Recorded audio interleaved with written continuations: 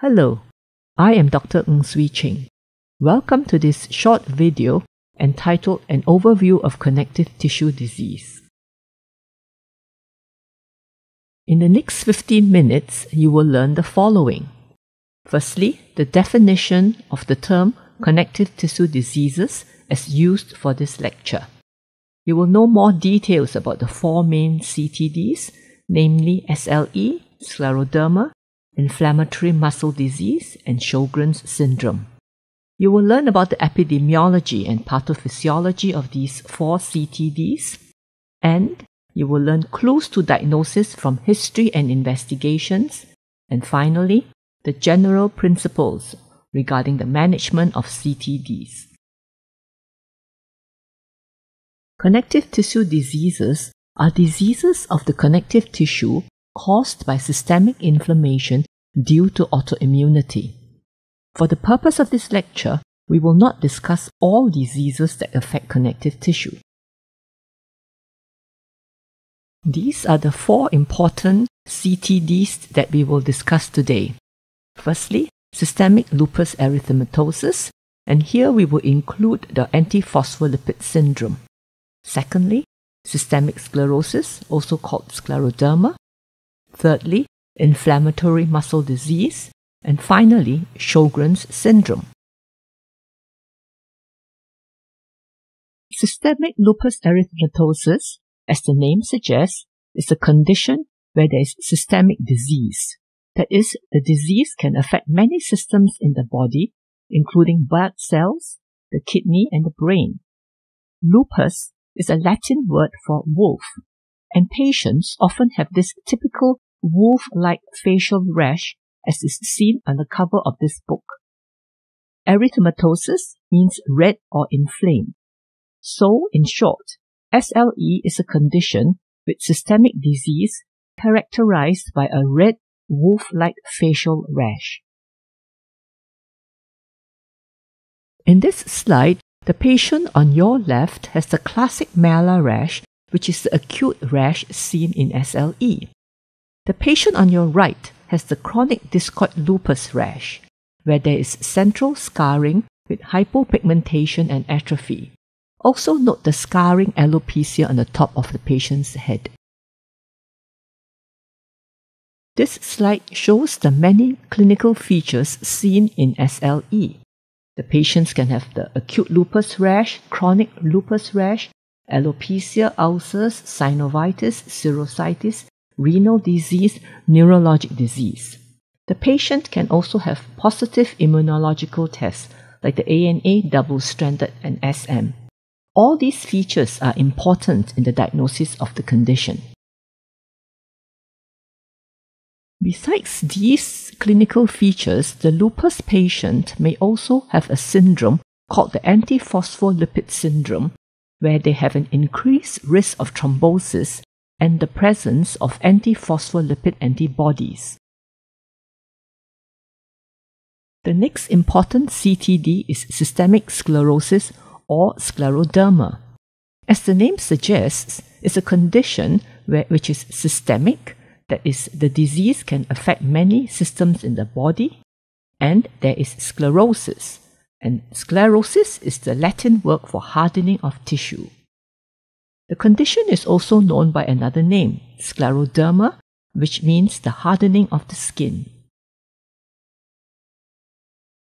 So in systemic sclerosis, we see hardening and fibrosis of the skin, but in addition to the fibrosis, these patients also have the problem of vasculopathy, characterized by Raynaud's syndrome, and of course, inflammation, for example, interstitial lung disease. This slide shows the important clinical features of systemic sclerosis. There is Raynaud's, with cyanosis of the fingertips due to vasculopathy. There is thickening of the skin on the fingers as well as dorsum of the hands. There are typical fingertip lesions. And finally, an HRCT scan showing interstitial lung disease. All these clinical features seen in patients are also useful for the diagnosis of systemic sclerosis.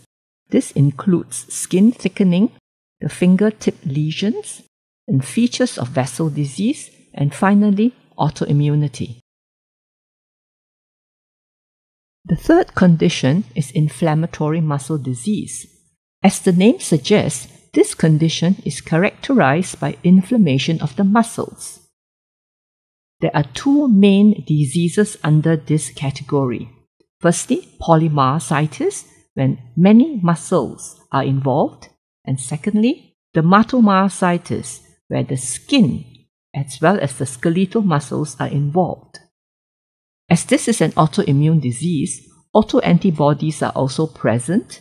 They are the myositis-associated antibodies as well as the myositis-specific antibodies. Features important for diagnosis are obvious.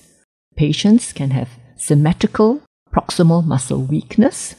The muscle biopsy will show evidence of myositis. There's increased skeletal muscle enzymes and a characteristic EMG pattern. And finally, a typical rash of dermatomyositis as illustrated in this picture.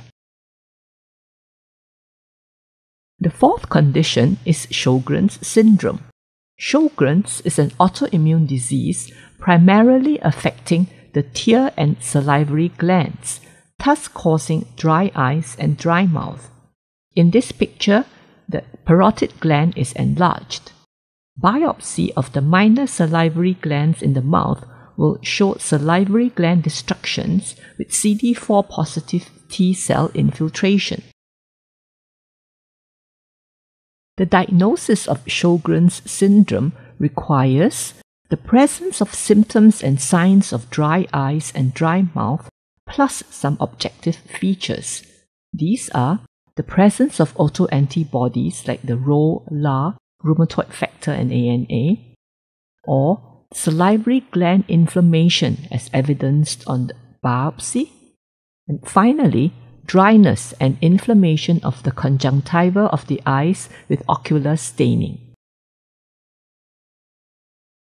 The following tables compare the clinical features of these four CTDs. The prominent features seen in SLE are the malar or facial rash, and in Scleroderma, there's the thickened skin with Raynaud's phenomenon. In polymyositis, there is the weakness of the muscles, and finally in Sjogren's, there is dryness of the eyes and mouth. As for the musculoskeletal features, in SLE, we can see arthritis, which is usually not deforming. In Scleroderma, we see puffy fingers, and in myositis, the main musculoskeletal feature is muscle weakness. In Sjogren's, we can also see arthritis or just arthralgia. The heart may be involved in SLE, where there is pericarditis, myocarditis, or valvulitis. In Scleroderma, the prominent feature is pulmonary hypertension. Cardiomyopathy may also be present. In polymyositis, the patients may have cardiomyopathy. For the pulmonary involvement, in SLE, the patient may have pleurisy or pneumonitis or even pulmonary hemorrhage. In Scleroderma, polymyositis, and also in Sjogren's, the patient may have interstitial lung disease. As for central nervous system involvement, it is the SLE patient who suffer neuropsychiatric symptoms, seizures, or strokes. The blood cells are affected in SLE and Sjogren's. In both these conditions, all three cell lines may be low.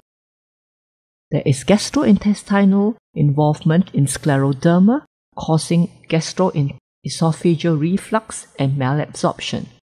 The patient with myositis may have difficulty swallowing due to weak oropharyngeal muscles, and the patient with Sjogren's have dry mouth leading to dental caries and difficulty eating dry food. The renal involvement in SLE is very serious. there is glomerulonephritis or even nephrotic syndrome. The patient with Scleroderma may suffer renal crisis, and the patient with Sjogren's may have interstitial nephritis. This slide shows the epidemiology of the CTDs. CTDs are uncommon, and yet they are still important diseases. Sjogren's syndrome is the most common, and the prevalence have been reported in the range from 0.1 to 0.5%. All these CTDs tend to affect women rather than men. For example, for every male patient with SLE, there may be 7 to 15 women with the same condition. Patients with CTDs all have an underlying genetic predisposition to the condition. Then there is an environmental trigger that starts off the autoimmunity. For SLE, there is increased antibody production with immune complex deposition, potentially affecting many organs in the body. In Scleroderma, the autoimmune disease is characterized by inflammation, vasculopathy, as well as fibrosis. In inflammatory muscle disease, the autoimmune process predominantly affects the muscles, and in Sjogren's, it predominantly affects the exocrine glands. So, when would we suspect that a patient has a connective tissue disease?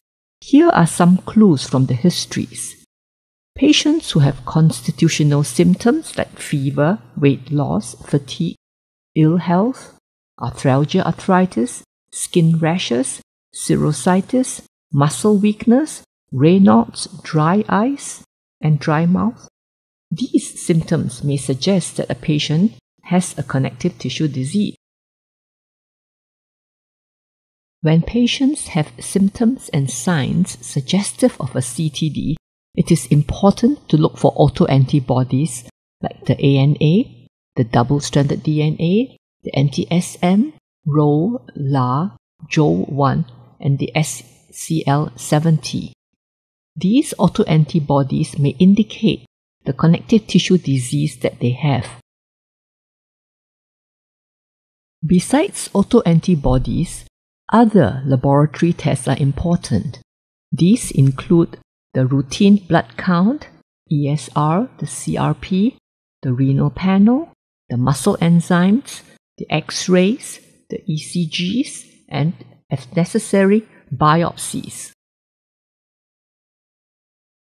In the management of patients with CTDs, after establishing the diagnosis, we need to assess the disease severity and the extent of organ involvement. Then we offer the appropriate treatment. These include topical treatment like steroid creams for inflamed skin, sunblocks, artificial tears. Non-steroidal anti-inflammatory drugs are useful for arthralgia, arthritis, and mild serositis. Steroids are very important medication used in connective tissue disease, and the dose used depends on the severity of the disease, where low doses for mild disease and intravenous high doses are used for life-threatening lupus. Other medications are extremely useful in the management of CTDs. For example, hydroxychloroquine should be given to all patients with SLE unless contraindicated. This is because hydroxychloroquine decreases clinical fares, improves survival, and decreases the risk of thromboembolism. Immunosuppressants used include cyclophosphamide, mycophenolate, azathioprine, and methotrexate. Biologic agents like anti-B cell therapy are also useful for the management of CTDs. In this video, we have discussed that connective tissue diseases are diseases of the connective tissue caused by systemic inflammation due to autoimmunity. The 4 important conditions we discussed are SLE, systemic sclerosis, inflammatory muscle disease, and Sjogren's syndrome. Patients with SLE have an autoimmune disease characterized by a red lupus or malar rash. Patients with systemic sclerosis have a disease characterized by thickened skin with fibrosis, vasculopathy, and inflammation. Patients with inflammatory muscle disease have problems of inflammation of the muscles causing weakness, and patients with Sjogren's syndrome have inflammation of the tear and salivary glands causing dry eyes and dry mouth. All these four conditions are systemic disease, and hence other organ systems may be involved. CTDs are uncommon, but they are very important conditions, and they all tend to affect more women rather than men. Clues to diagnosis are the presence of constitutional symptoms and specific clinical features of the conditions as described above. Important investigations to order when we suspect a patient has CTD are the autoantibodies. In addition, we need to do routine tests including blood counts and urine tests and imaging to look for organ involvement.